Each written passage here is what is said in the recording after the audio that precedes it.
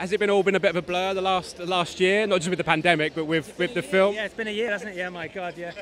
It's been nuts. Like, we shot it in 2020, March 2020, got shut down early, and then because there's no edits in the film, it's all one take.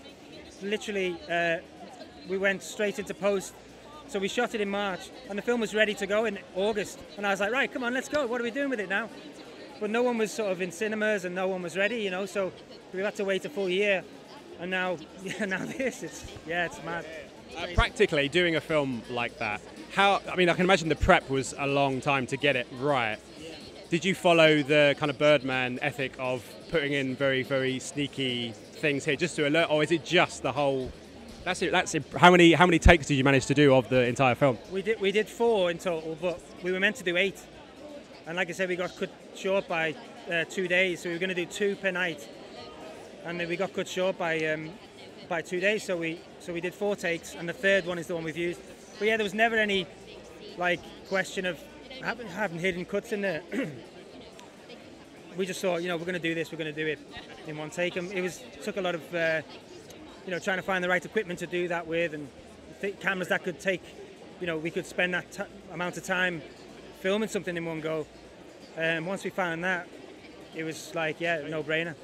And in terms of, obviously, independent film, I mean, you're struggling in some respects for oxygen on your movies because there's so many big budget movies, and there's such a backlog of movies because of the delays and everything else.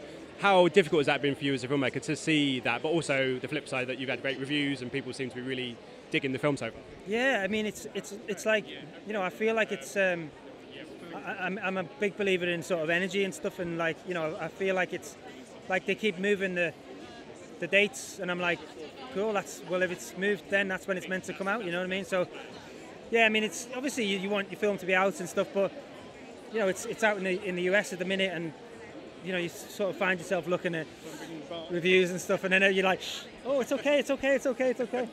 Hello. Producers. So yeah, it's just mad. It's mad.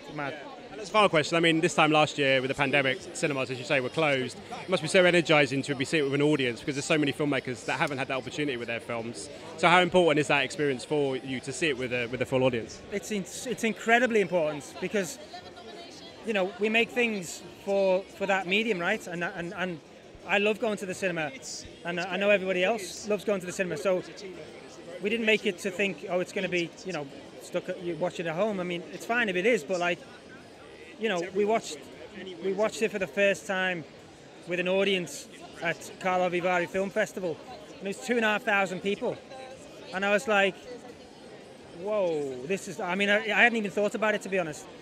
And then you sit there and you're like, oh my God, this is insane. And then, thankfully they liked it. So yeah, it was just amazing to sort of, it's almost like I've got a 4-year-old daughter and she's in the middle of dance, she does dance classes, right? And so she's training for this show in January, rehearsing for this show in January. I think she's the best.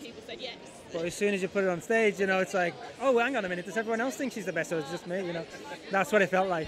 Ladies and gentlemen, you're watching Hey You Guys! Hey You Guys, huh? Hey You Guys. Is that from the Goonies? It is indeed, yeah. Nice. Hey You Guys!